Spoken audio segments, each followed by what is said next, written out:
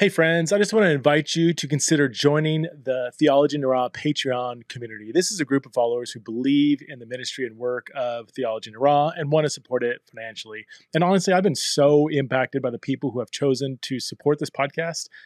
Every month they send in a bunch of questions. A lot of them are really personal, and I get to spend time responding to them in a private podcast. And we'll message each other throughout the month and post responses to each other's questions. I'm actually going to start something new this fall, a monthly live Zoom chat with some of the members. And I'm super looking forward to actually seeing more of their faces every month. And there's other perks that come up, like, they all get a free virtual pass to the Theology in the Raw Exiles in Babylon conference every year. But honestly, I don't want to make it sound transactional. Every single Patreon member that I've talked to says the same thing. We like all the perks. We're thankful for them, but we're just more thankful to support the ministry of Theology in the Raw, and we're glad to do so. So if this is you, if you've been impacted by Theology in the Raw, you can join the Theology in the Raw community for a minimum of $5 a month by going to patreon.com/Theology in the Raw. That's patreon.com/Theology in the Raw. The link is in the show notes. Hello, friends. Welcome back to another episode of Theology in the Raw. My guest today is my friend, Dr. Juli Slattery. Juli is a clinical psychologist, author, speaker, and the president and co-founder of Authentic Intimacy. She earned a college degree at Wheaton College, an MA in psychology from Biola University, and an MS and doctorate degree in clinical psychology from Florida Institute of Technology.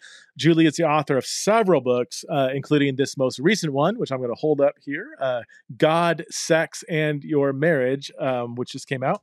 And this book is kind of like the launching point of our conversation around sex and sexuality in our conversation. I do want to say, this is Theology in the Raw, so we're not going to shrink back from just talking openly and honestly about topics. So we do that with talking about sex in this podcast episode. So we do get raw and real, and I mean, I think tasteful, but we're not afraid to name certain behaviors and so on and so forth. So if you got little ones hanging around, you might want to screen this podcast before you listen, or openly, or just put your earbuds in or whatever. So please welcome back to the show, the one only Dr. Juli Slattery.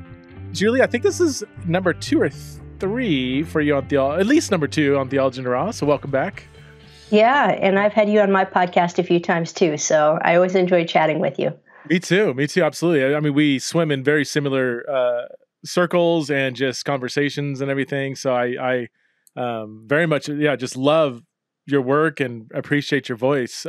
For those who aren't familiar with your voice, which will be probably a small percentage of people listening, give us this quick snapshot of who you are and what you do.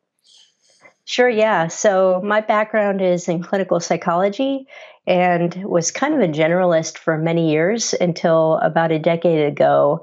God pretty dramatically called me into the space of sexuality and really pursuing his design for sexuality. Preston, I'd say the first 7 years of our ministry were focused on women, but all of a sudden, like, the men started joining the conversation too. So I do a lot of work just helping people understand biblical sexuality and how that applies in a wide sphere of applications, single, married, church culture, healing. So again, we overlap a lot with what God's called us to, and I enjoy learning from you quite a bit. I appreciate that's high praise.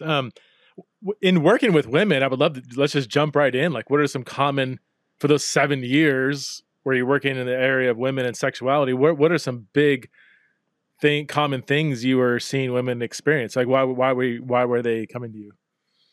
Yeah, there's so much sexual pain and confusion. And I think for a lot of men, it tends to be somewhat compartmentalized. Not all men, but a lot of men will say, hey, I have an issue with porn.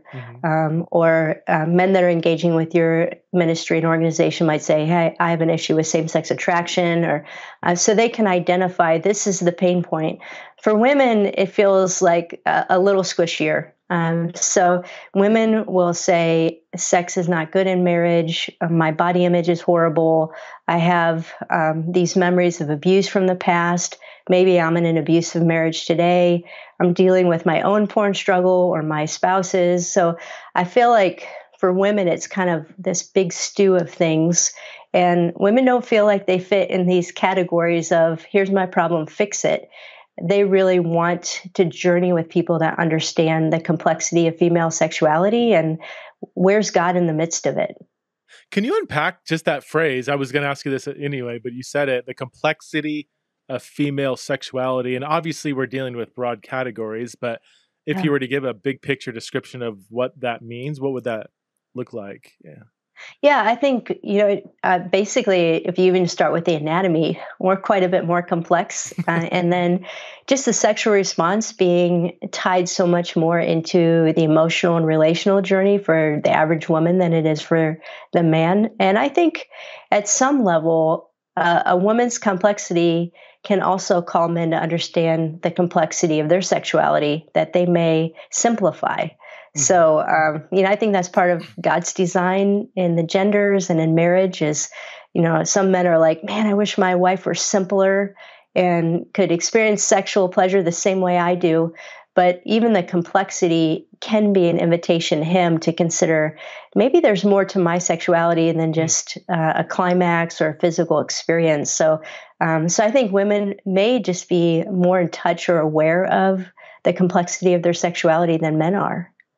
What are some hindrance, like, 'cause you deal with a wide range of people and situations. What are some common hindrances that women, and you deal primarily with Christian women, right? Because that might add a Yeah, whole other right. component. Yeah, What are primarily. some Hmm. common issues that Christian women are dealing with that prevent them from having for lack of better terms, just a healthy sexual life? I don't know how to frame it. Yeah, sure. Yeah. I think there's a lot of confusion around God and sex. Okay. So this hits women by and large more than it does men. But again, it can also hit men. But women who have come through purity culture, who heard the message growing up in any church context that you're supposed to save yourself for marriage. In some ways, you're meant to be the gatekeeper of sex for the guys, even in the way you dress.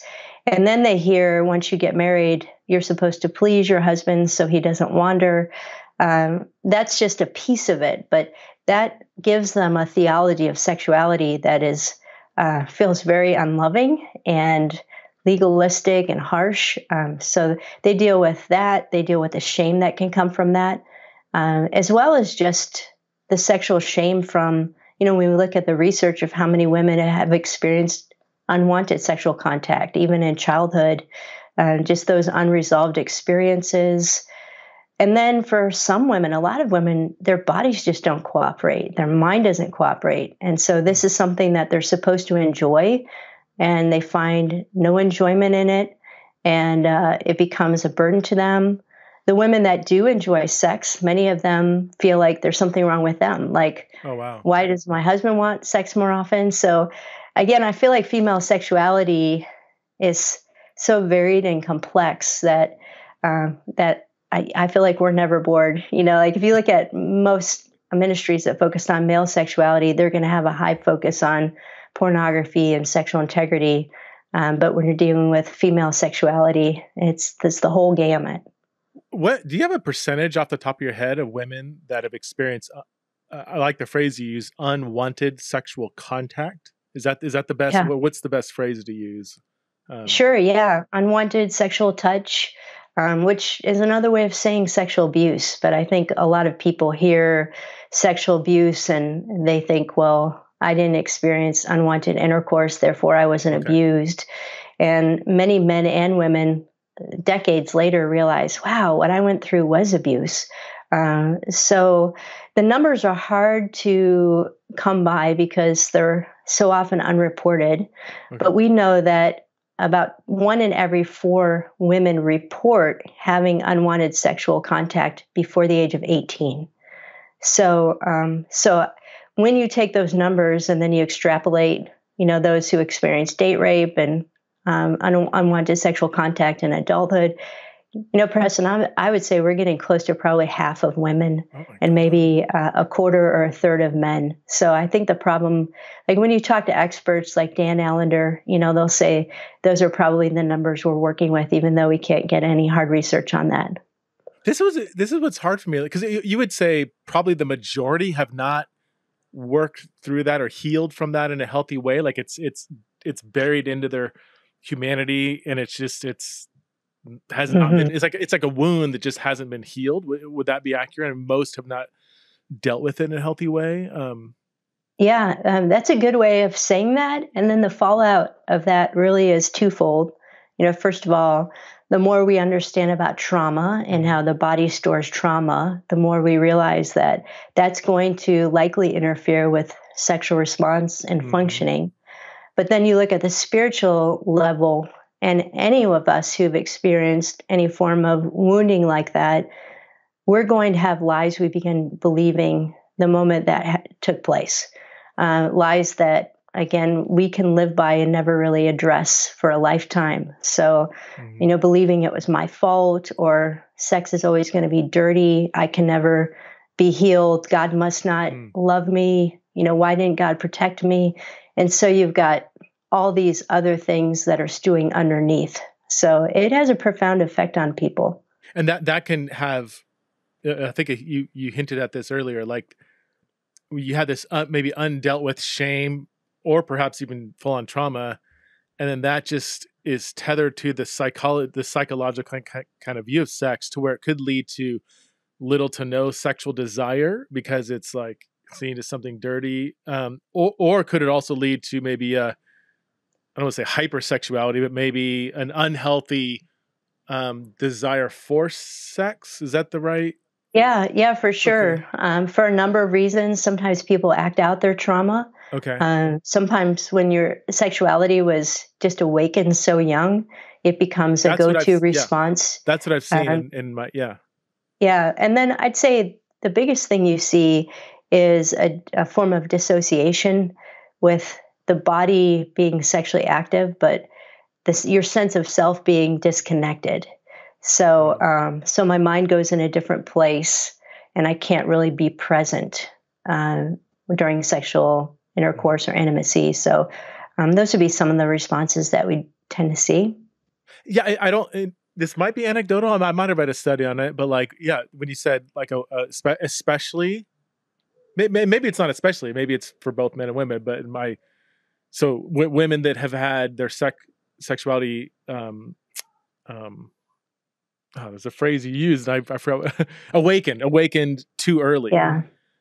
Mm-hmm. Oftentimes, they, in my anecdotal experience, like desire or engage in sexual activity more often. Is that a common response? Like if you have a woman that has just maybe a high sex drive, oftentimes that there is some kind of abuse in the past. Is that again? I'm just going on anecdotes and stuff, but like, is there a connection there, or? Yeah, it definitely could be correlated. So it doesn't mean one is causing the other, but there can be some correlation. But if you think about it, and this is true for men too, when sexuality is awakened at such young ages in childhood and young adolescence, the dopamine, the adrenaline that impacts the brain before you really have a chance to process what's happening just floods that brain. And so that this is an intriguing place to go back to, even if it was forged in trauma, which is what we see even with early exposure to pornography. It's just, it becomes the way I cope with loneliness and with rejection and the need to feel connected or love. So yeah, that can definitely be linked to, a lot of people are even saying if you were exposed to pornography at a young age, that's a form of sexual abuse. Like against your will, you're looking at something that is creating this reaction in your brain that has a profound impact on you and how you view yourself and how you view sexuality. What is porn doing to our culture and human sexuality? I mean, obviously it's having a negative effect, but can you unpack how extensive it is, and what is that? What are the manifestations of what seems to be the increasing and even more hardcore violent forms of porn? Like, is it just wrecking humanity? Yeah. I feel like there are so many experts you could have on this show that would explain the neurobiology and better way than I could, but I'll tell you in ministry experience what I see. First of all, when your brain is flooded with dopamine and adrenaline and a novelty kind of hormone called PEA, I think it's a neurotransmitter, it overrides this pleasure center of the brain to the point where you need more and more of that chemical. It acts like a drug. And so then when couples try to be intimate, they really can't respond sexually to each other. So it would be like, if I eat cotton candy every day, an apple isn't going to taste sweet, even though an apple is far more nutritious for me. So you hear all these reports and couples who are in their 20s or 30s, they're Christian couples. They thought getting married is going to solve my lust problem. And then they can't respond sexually to each other. This is particularly true of young men who are saying, do I need Viagra at 28 years old? So that's one impact. I think the other thing that goes less documented is the fact that porn teaches us to view sex as a consumer product. And this happens even in a Christian marriage. So somebody who's been using porn and learning about sex through pornography is teaching themselves that my sex drive has to be satisfied. It has to be satisfied the way I want it to be. And then this wife that God gives me is supposed to do all that. And so it creates a very dysfunctional, even relational dynamic within Christian marriages, because we're learning to think about our sexuality through the paradigm of pornography. So there's a lot of unlearning that has to happen. Do you think we haven't actually seen? So, I mean, think like Gen Z, they grew up with a smartphone in their pocket. I'm going to assume there's a higher and higher levels of porn use. Well, they're not really married yet. Some are getting married, but like, I want to know, like in 5-10 years, are we going to see just a lot of sexual dysfunction within Christian marriages? Again, guys thinking that this is what sex is through porn, and then, or just like you said, issues with ED or sex that's disconnected from intimacy and on, maybe violence within so-called consensual sex, which I want to come back to that because I read an interesting book recently on that. But are you kind of anticipating like being really busy in the next 5 to 10 years? Yeah, we're already seeing it. So I feel like if you get a couple that's under 35, you just assume that for most of them, some of these dynamics are at play. And I think we're already even seeing it by the lack of desire for Christian couples to get married, because sex has become this journey of self-exploration and of self-satisfaction.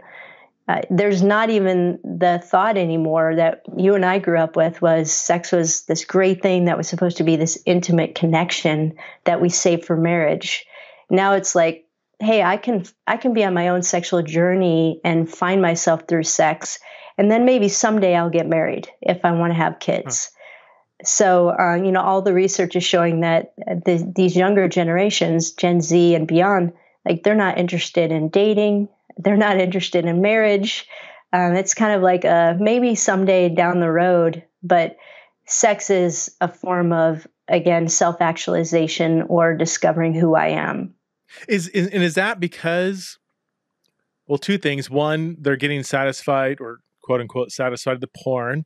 And also I've heard that even in some Christian circles, like young people, they have this understanding that things like oral sex or sexual activity is not really sex. So they're guys are expecting stuff at parties or whatever, certain forms of hookup culture. And it's just because it's not seen as a sex act, there's a lot of extra marital sexual activity happening where people don't feel the need to get married because why would I don't. And masturbation, just all of it. I think also the narrative that we're seeing in our culture that you all talk a lot about at your organization, just, sex is becoming a form of identity formation instead of something that we do within intimate relationship. So I think all of those things are at work. in just changing the way we think about sex. So, a lot of what I love to do in ministry is challenge how Christians are thinking about sex. Because if we're not thinking rightly about it, we're just swatting away at temptations and symptoms without getting at the root of, how God wants to transform our thoughts and our affections. Okay, so have you read this book yet?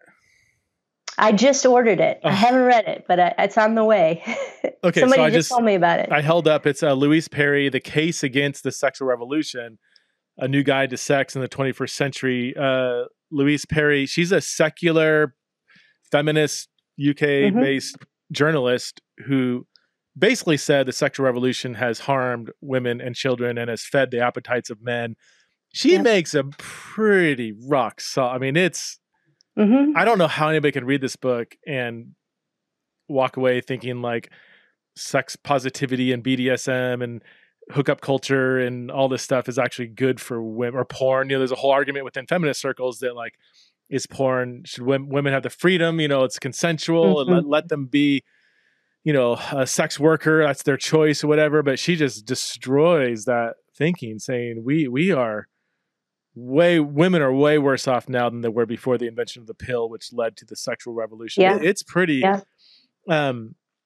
she shares some startling things in the book. There's one stat, and maybe I'm just out of touch, I don't know, but like, that 50% of UK women 18 to 24 years old have experienced strangulation from a male partner during sex. That's kind of being seen as, again, in progressive circles as a form of kink or whatever. And she's like, no, this is a male power thing that's being fed. And and she shares other things, just the increase of sexual violence under the guise of consent. Right. Which is a weird thing to think about. Are you seeing an increase in that, just more violent kind of male, very self-serving sexual behaviors that are harming women? Is that? Yeah, I think that's been a trend for a while. 50 Shades of Grey. Let's go back 10 years. And how all of a sudden did bondage, dominance, sadism, and masochism become romantic? So back when that came out, that really brought to light the conversation of women being confused. I think we see, some minor indication of that, like anal sex becoming very normalized. And most women will say it hurts, they don't enjoy it, but they feel like this is what they have to do to be sexual. And a lot of that is being fed by pornography. Right. So a lot of pornography, as you know, is violent, and it depicts women as enjoying this. And so then women start to believe this is what it means for me to enjoy sex or be sexual, even if it's degrading to me or harmful to me. She talks about anal sex in here too. 70 something. Let's see. Oh, I forgot the page number.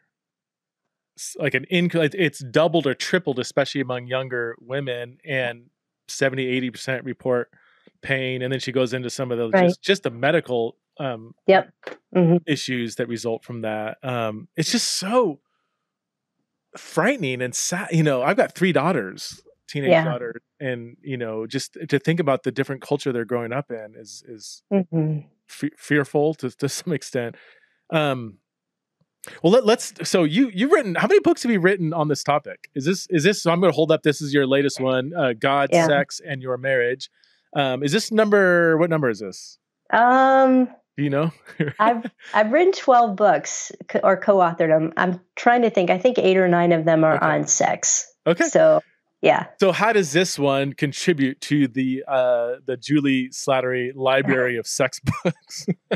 Well, only recently, as I mentioned, have I started writing to men and women. So the first probably 10 books that I wrote were just for women. And so as women were saying, hey, I'm learning these things, my husband wants to learn it too. So I wrote Rethinking Sexuality, which was for men and women a few years back. And that was then a good one.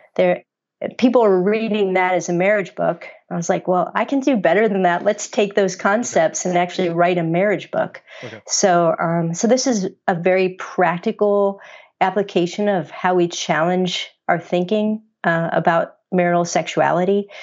I feel like a lot of the great books out there on sex and marriage for Christians are more practical and tactical, but I wanted a practical book. Again, how are we seeing sexuality? Like, how do you even define what a good sex life is from a Christian perspective?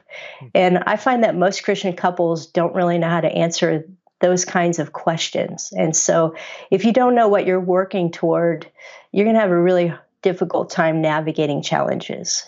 So how do you define a good sex life for Christians? Well, let me ask you.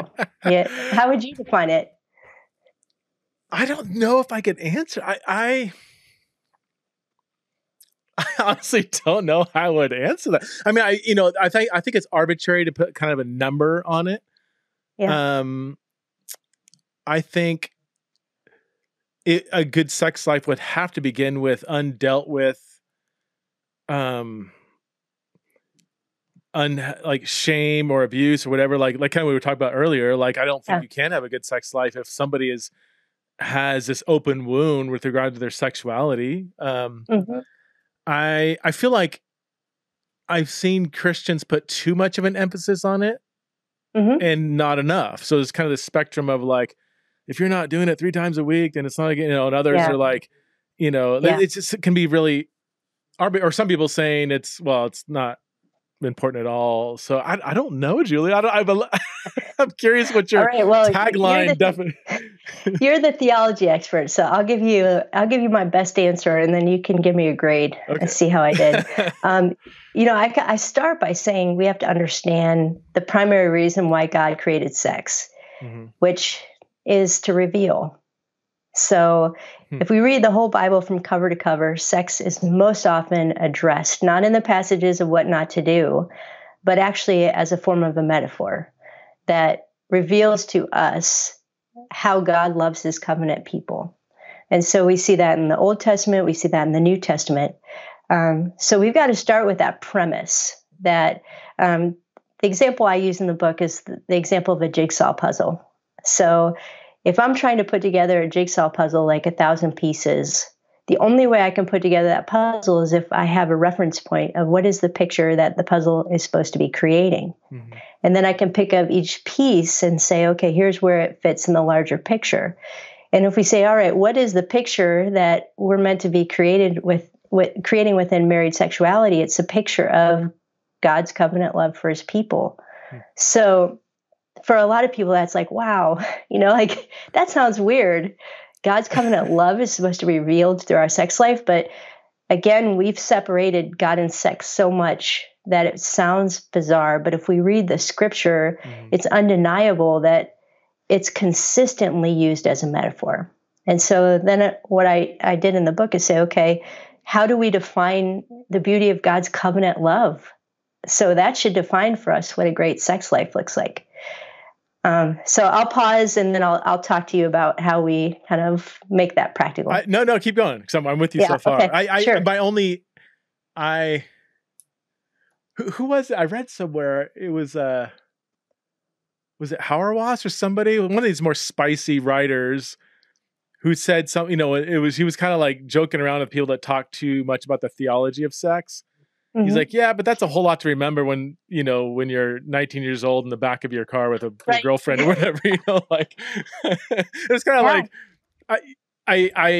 there can be this disconnect of, and maybe I'm not saying it should be a disconnect, but just kind of the theology of sex and then, but what are people really thinking about when they're in the bedroom, Right.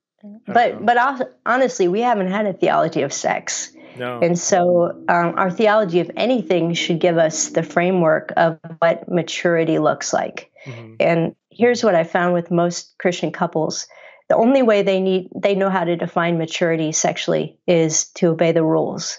Okay. So maturity means we're not cheating on each other. It means we're not looking at pornography. There's no vision for what should we be working toward. And so I'm going to make this really practical so the 19-year-old in the backseat of the car can actually think about this, because theology is meant to then be practical. It's not just lofty. So the way that has been helpful for me to think about it is to think about 4 pillars of God's covenant love, or 4 aspects of his love that inform our sex lives. So the first one is faithfulness, that is built on a foundation of faithfulness. The second one, it's a journey of intimate knowing. Mm-hmm. The third one is it involves mutual sacrificial love. And the fourth one is that it involves a passionate celebration of covenant. And so when we look at those 4 elements in our walk with the Lord, we grow in those 4 things as we mature as Christ followers. And I think the same is true as Christian couples are looking to mature in their sexuality. These 4 pillars become more pronounced and they're balanced. So you just can't have one pillar and ignore the other 3. Mm-hmm. Or you can't even just have 3 of the pillars and ignore the 4th. They're meant to go together. And you're drawing these both from what the Bible says about sex and also the biblical narrative, what the metaphor of marriage and sex point to. Is that right? Yeah. And then also just practical reality, the book that you mentioned by a secular, sociologist, like this is all in marriage literature too, that these are the things that really represent a solid, good sex life over the course of years and decades. Do you think it is arbitrary to put like a number of how many times a healthy Christian couple is being intimate? Do you feel like that could be a whole range of it? Just really, depends on if these 4 pillars are kind of in place, or? Yeah, absolutely. So, the pillar of intimate knowing, one of the things that I talk about is that a lot of our focus is on sexual activity instead of sexual intimacy. So sexual activity is asking questions like, how often should we have sex? Is the sex good? Am I still attracted to my spouse's body? Whereas the journey of sexual intimacy is, over the years, has sex been a venue in which we've gotten to know each other in a very intimate way. And sometimes couples may even fast from sexual activity for a time in order to learn to build sexual intimacy. Because I think a lot of Christian couples are, I don't want to be crass, but they're basically engaging in a sanctified hookup. I need your body. Are you available? Let's do it. God blesses it because we're married. Yes, but God created sex to be more than that. You are to make love to a person, not to a body. Right. And so I think when the focus is always on how often are we having sex, and that's the main source of conflict, we're not working towards the deeper invitation of intimacy.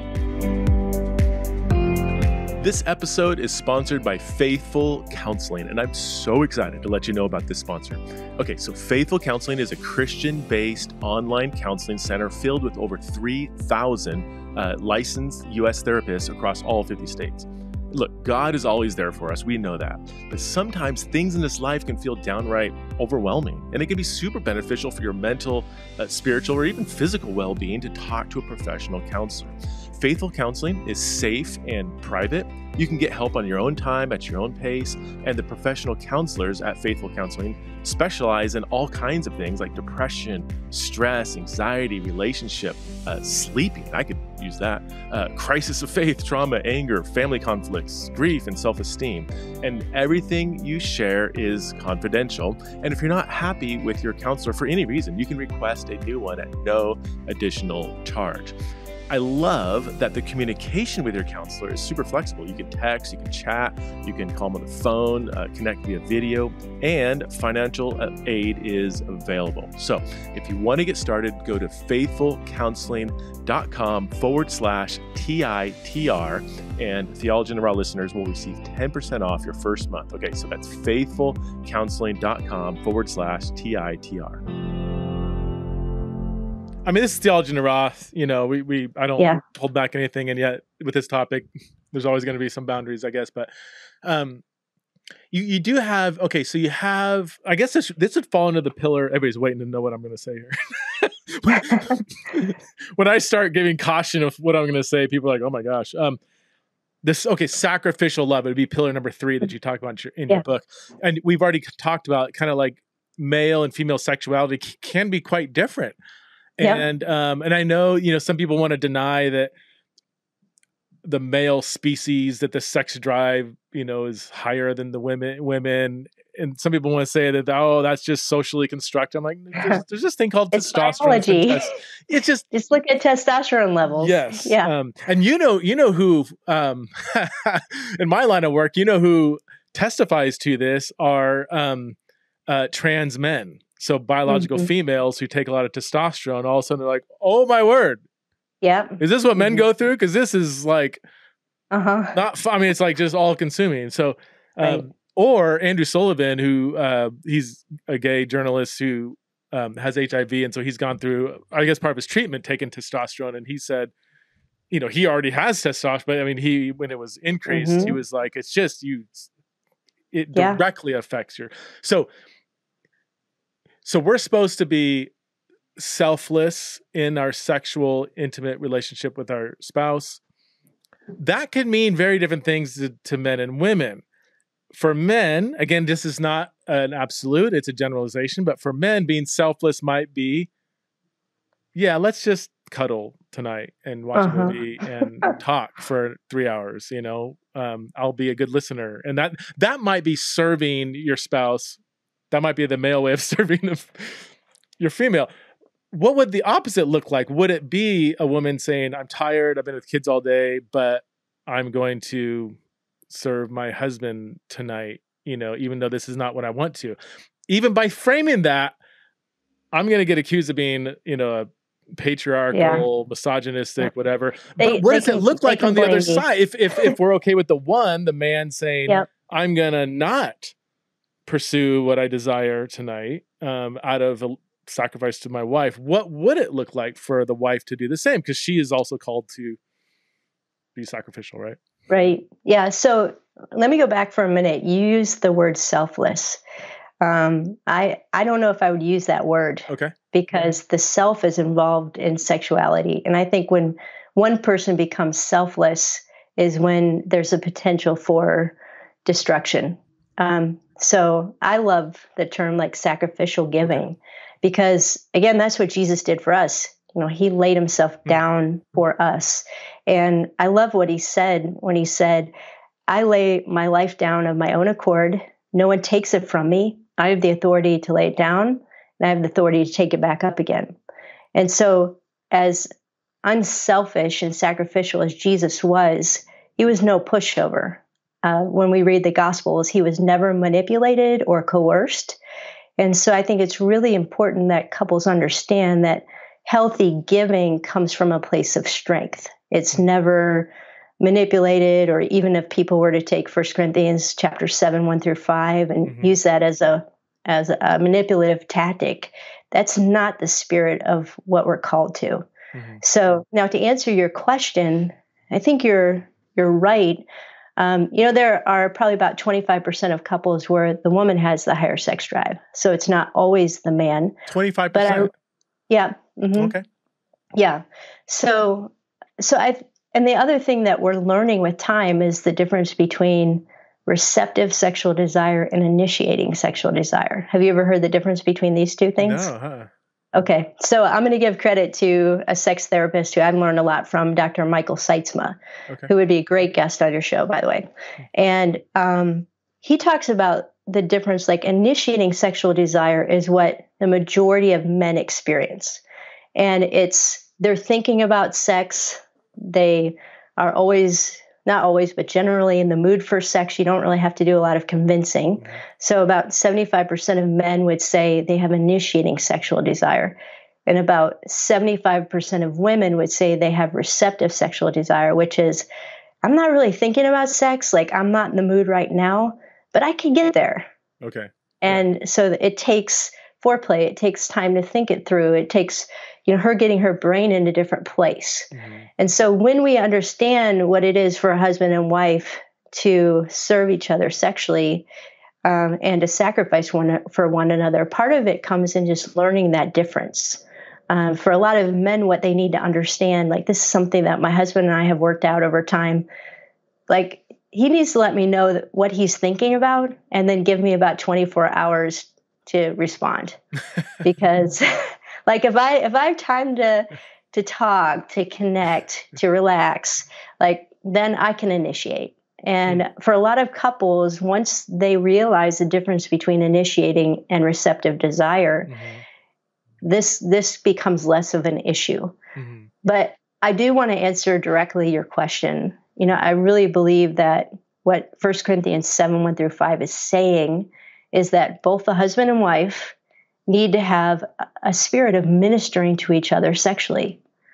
And so that means sensitivity to their struggles, whether the struggle is I don't enjoy sex or I'm thinking about it all the time.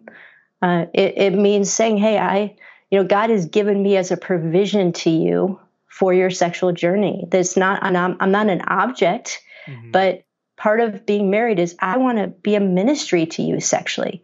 And when both the husband and wife have that attitude, they begin to experience sex as a blessing instead of a source of conflict. So just understanding each other's, whether they husband and wife fit the paradigm of kind of the man has a typical male sexuality, women, whatever, but just having that communication and really talking through and really understanding each other's needs and desires and hangups and, fears and past trauma. And a lot of that goes into it. Right. And then a few other things I would say is that, and I don't want to be too graphic, but having sex doesn't always have to mean intercourse. And so, like, as you mentioned, teenagers are figuring that out. Like, why do we forget that once we're married? And so there are seasons and reasons why you may be married to someone who really is longing for sex, but you just can't have intercourse. It's too emotionally triggering or it's painful. The last thing you should do in that case is force it. But you can say, this is not something I can do now, but what can we do? How can we enjoy this together? And then the second thing I would say is I think both spouses have to have an attitude of we're working on intimacy. And so, I've seen couples where one of them is dealing with a significant trauma. And love means I'm going to go to a therapist and work through that trauma so that I can begin to enjoy sex. And I don't always feel like I have to say no. And so there are many forms of ministering to each other and loving each other sexually. But when we just simplify it to, you have to have sex with me once a week or 5 times a week, like that's just not the spirit of covenant. And it doesn't foster good things in a relationship. Wow. That's so good. So in your book, you talk about each of those 4 pillars you mentioned, faithfulness, intimate knowing, sacrificial love, and passionate celebration. These are all chapters in the book. Why did God, let's just briefly, theology of sex. What is, I often frame the question, what is marriage for and what is sex for? They're overlapping questions, but what is sex for? Why did God create sex? Yeah. Well, ultimately, God created everything to reveal himself. So in all of creation, none of it was random. Like you cannot open a page of the Bible and not see physical things referencing spiritual truths everywhere. So water teaches us something, and trees teach us something, and the sky teaches us something, and fatherhood teaches us something. And so we have to realize that when God created male and female, and he created marriage and sexual desire, at their core level, there's lots of other reasons, but the core of it is there's a form of revelation of God. And again, this is throughout Scripture. So God is giving us a relational, physical experience of what it is to desire intimate covenant love. He's given us an experience of the differences and the similarity of male and female, which you've written on, Preston, that reveals something of the Godhead, the Trinity, and our relationship with God. And so these are mysteries, Paul would say in Ephesians chapter 5, but they're still mysteries that we can pursue and that are revealed to us personally in our own journey. So I know that, again, can feel very lofty, like we have to break that down so it's practical for people, but we have to not be afraid of a difficult theological concept, especially when we're so lost for direction in understanding our sexuality. Mm-hmm. Yeah. Yeah, absolutely. I've often heard, I love that you have a professional psychological background. Cause you like live in two different worlds, like you can talk about the psychology of it and also just the theology of it. I've often heard, or maybe it's just assumed in more secular psychological circles, that humans cannot live a flourishing, happy life without satisfying their sexual desires. Now, theologically, I can't quite get there because really of the Bible's high view of singleness, or the New Testament at least, and just in how it talks about sex and marriage, it has more of a deeper purpose than just satisfying a desire.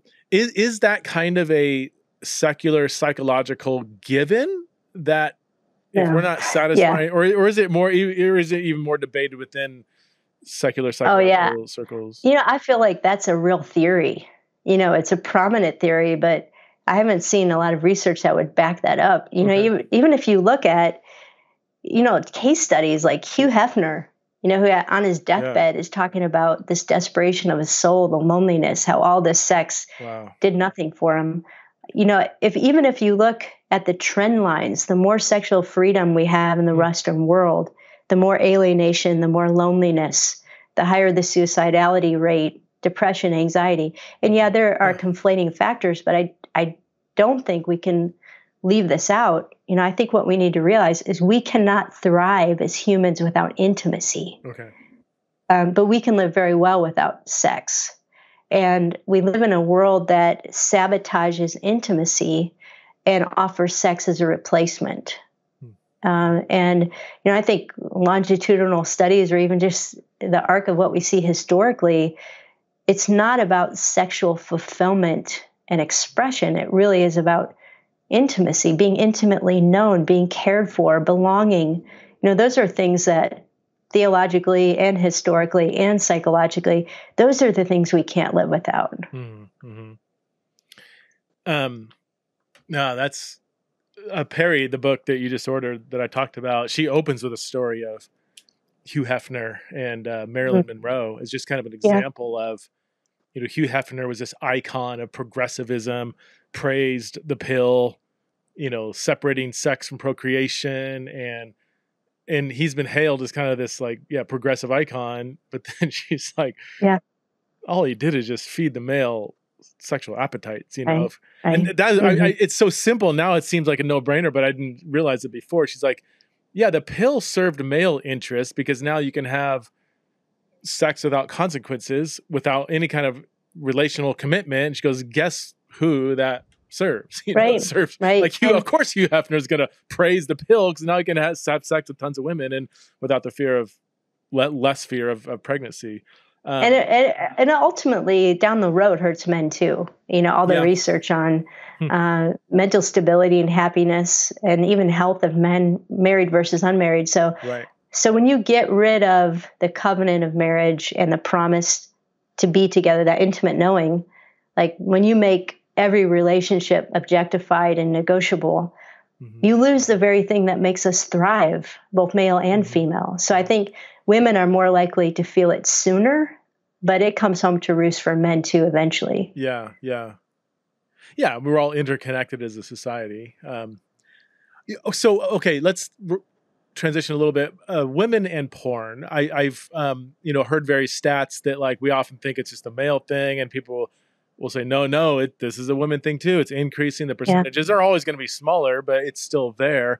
But then I think with porn being so male serving and even violent and abusive towards women, and from what I know about female sexuality, that's not just about the act. It's all about kind of the holistic, whatever intimacy relationship. Why would with the women that deal with porn that you work with? I mean, what is the draw? 'Cause it seems counterintuitive for a woman to be drawn to porn. Yeah. Well, first of all, we have to say that people that create pornography are increasingly creating it to attract women. Oh. So there's romantic storylines involved.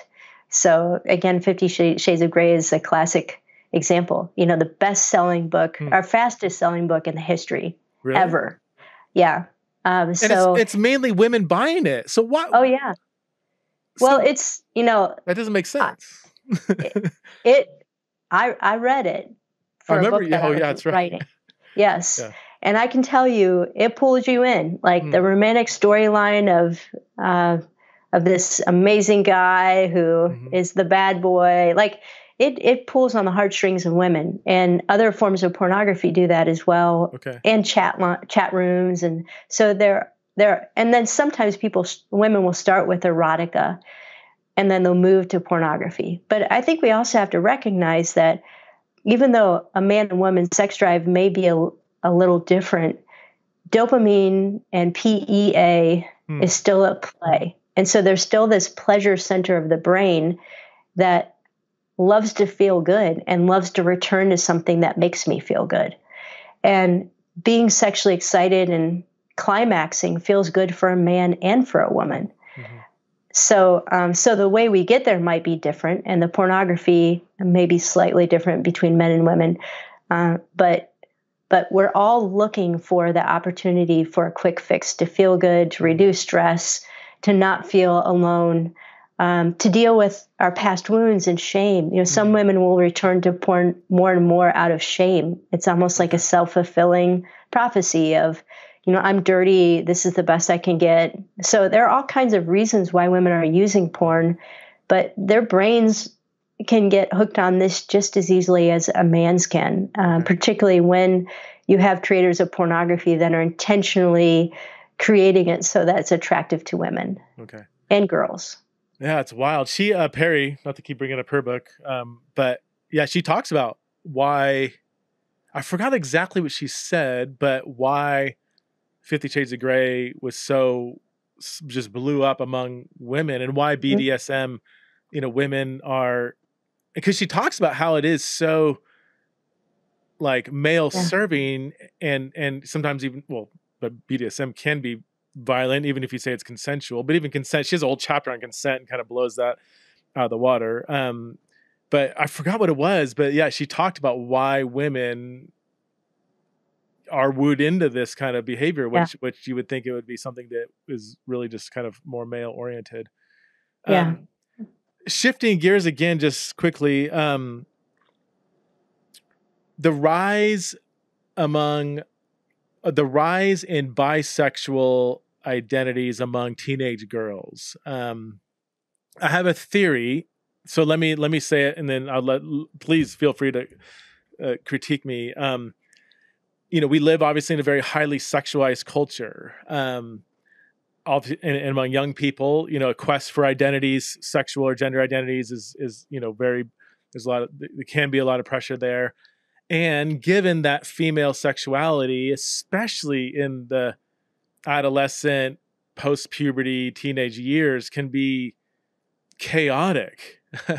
You can have a perfectly normal, straight 15-year-old girl who the thought of having sex with a boy just freaks her out. And then, you're going through menstruation and body changes, and, I now have breasts and I kind of like that, I'm being a woman, but now guys are looking at me and I don't like that. And there's so much just not just complications, but just like difficulties of emerging into womanhood. And given the fact that women, sex is very holistic. So you have like romantic attraction, you have sexual attraction, you have just emotional attraction and intimacy, and even kind of envy, admiration. You're a 15-year-old girl in a locker room, and you see another girl in dressing, like, oh, I wish I had that body. I felt a spike of emotion. Any kind of positive emotion a female feels towards another female, which is very normal of female sexuality, this is my theory, so I'm not saying this, is now people are they have one lens to interpret this through. If you feel any positive response from looking at another woman, oh, you must be bisexual at least, Is that at all Am I onto something there? Because Sure. I would say, Yeah. I mean, anecdotally, I feel like, I don't want to say the majority, but it's getting close to like the majority of, like if I'm speaking to youth group, Right. Yeah. junior high, Yeah. teenage Yeah. girls are First of all, bisexual more than straight. I mean, yeah, your description of adolescent female life is taking me back to places I don't want to go, and it also makes me think, yeah, you are the dad of girls. yeah. Oh yeah. It's a horrendous time for most adolescent girls. Doesn't matter what era you grew up in. Just the search for identity, the confusion, the awkwardness of your body, the insecurity, how catty we can be with each other. So, you're going to find acting out and confusion and self-harming behaviors and bulimia, like in most generations that you look at. So it is a high-risk population to start with. But I think you are onto something, Preston, but I would even take it a step further. The moment a society defines sexuality based on desire is the moment everything starts to crumble. Oh, wow. So when we look biblically, sexuality is something we move toward as an expression of something else. So it's meant to be an expression of covenant or moving towards covenant. We've gotten rid of that, and we're saying the most important thing about your sexuality is what you desire. And so when we tell a 12-year-old that, or a 50-year-old, all of a sudden it becomes this, I have to figure out what I want, who I am, in the midst of, for an adolescent girl, all these other factors that you mentioned, the peer pressure, the how do I distinguish myself from other people, the intimacy, like you ask any 12 or 13-year-old girl, she probably has more intimate connections with her best friend than she does with a boy she thinks is cute. Right. And so she's very likely to say, well, then that means I'm either bisexual or I'm lesbian because I feel safer or closer to females. Right. So, I know you've talked to Mark Yarhouse and others who have done research on this, and they'll say, be careful not to pick one thing that's causing this. Right. Because there's so many factors that it's hard to tease them out. But certainly, I think what you're saying is very true, that it's no longer that two 12-year-old girls can hug and braid each other's hair like we used to when I was that age and be best friends. It's now that it has to be sexualized. I really see this as one of the hidden, well, maybe unforeseen discipleship needs in the church is for, and maybe youth leaders or the church helping parents to disciple their kids through this.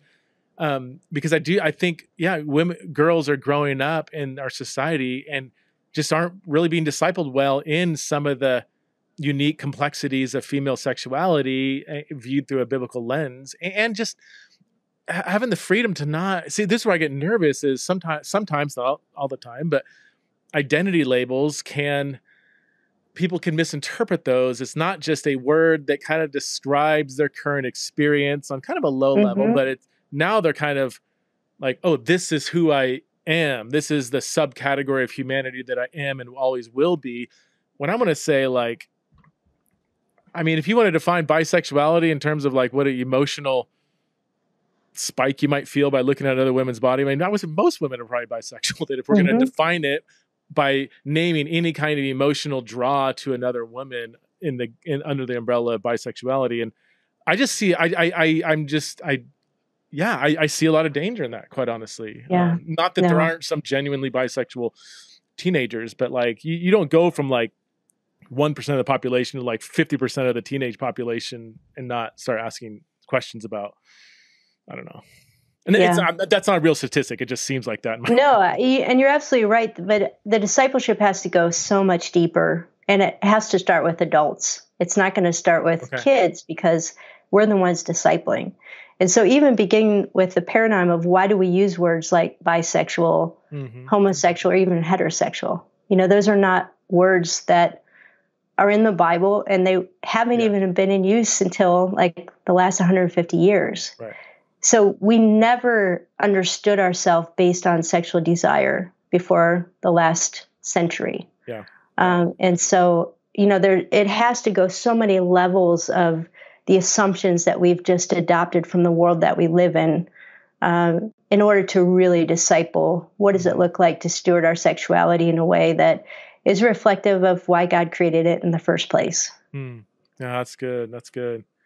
Are you seeing, like everything I said, are you seeing an increase among, Oh my goodness. Yeah. Okay. Yeah. So bisexual, trans, I think Right. since the pandemic, the movement of non-binary and trans among female adolescents, as you know, I've heard you talk about it, like that's spiked a lot, as well as just anything fluid with gender identity or sexual expression. Mm-hmm.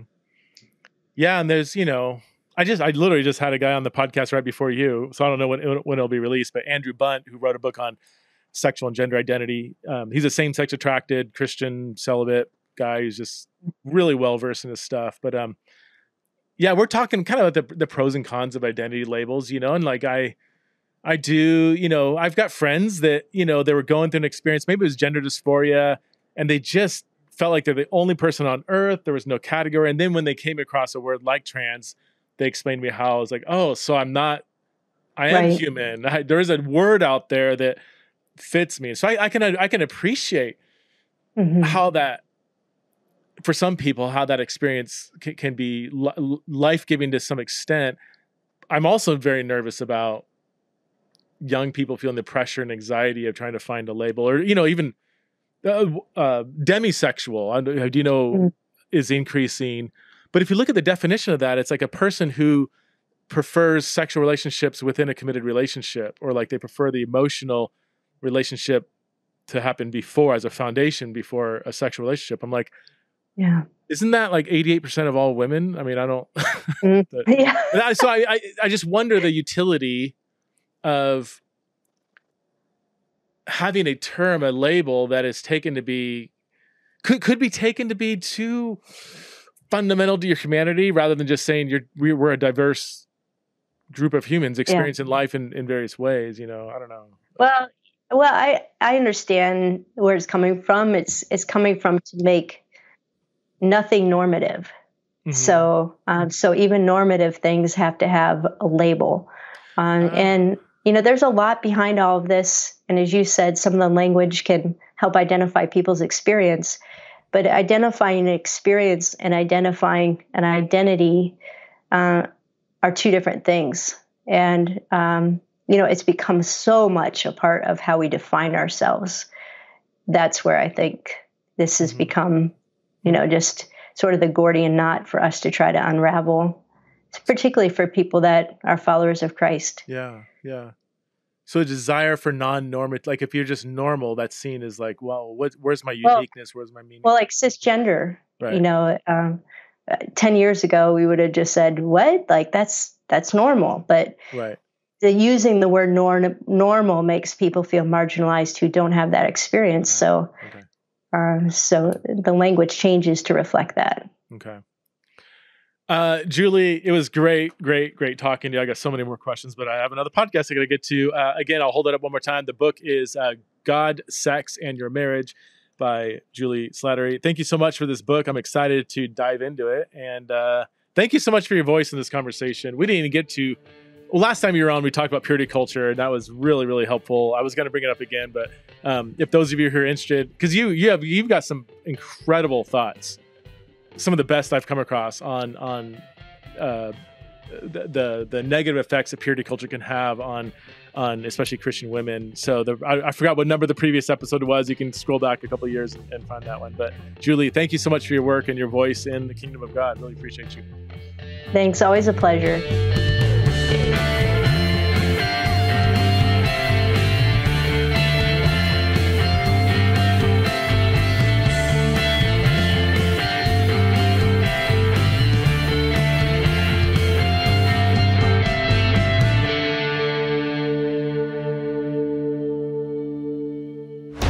This show is part of the Converge Podcast Network.